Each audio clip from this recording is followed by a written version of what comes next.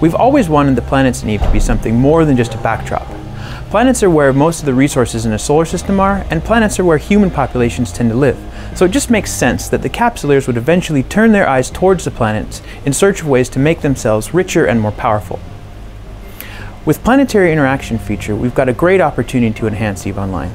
We're able to expand the trading aspect of the game, removing static NPC bought and sold goods, moving that aspect of the game more into the player's hands by letting them actually build many of the things previously only sold by NPCs. We feel that with a game like EVE Online, where manufacturing and trade play such a fundamental role, that improving this aspect of gameplay can only be a good thing. When setting out to design Planetary Interaction, we had a few goals. The UI had to be taken to the next level. It had to be sexy, and we wanted to make you feel like you wanted to reach out and touch it.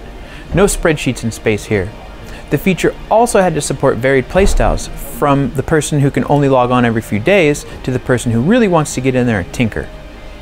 It also had to be classic EVE, and by that I mean it had to include the things that make EVE Online such a unique experience. Maybe you're wondering what I mean by that. I'm talking about things like depth. EVE is known to be a thinker's game where player skill and knowledge can turn the tides, so Planetary Interaction had to be something that players could think about when they were away from the computer. We wanted to make people have thoughts like, maybe I should abandon those plankton colony extractors on my oceanic planet and switch to felsic magma extraction on my lava planet. Or, I wonder if I could optimize my wetware mainframe processors when I get home from work tonight. I bet if I change the ratio of extractors to processors, I could increase my profits. That brings me to the other point about Classic EVE. Planetary Interaction had to run 24 hours a day, 7 days a week. Like so many other features in EVE, skill training and manufacturing for instance, we wanted Planetary Interaction to continue to run while you're offline so you have something to look forward to the next time you log in. So in Tyrannis, once you've set up your colony, you should be able to make relatively passive income off it with just occasional tweaks to the network.